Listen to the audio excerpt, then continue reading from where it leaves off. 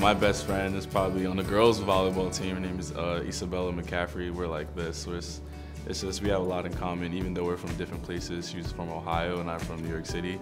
My best friend, she's on the girls' or women's basketball team.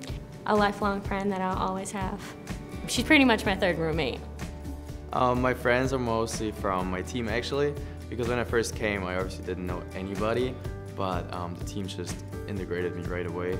Once I started going to class and once I got to meet people, it got easier and easier. They always say that college is the place where you make lifelong friends, so I think that the relationships that I build with many people on campus will be lifelong relationships.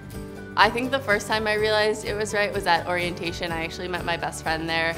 We're still really good friends to this day, have a good solid friend group, and I think it's orientation just kind of that first really community feel where you get to meet your classmates and see what you have to look forward to.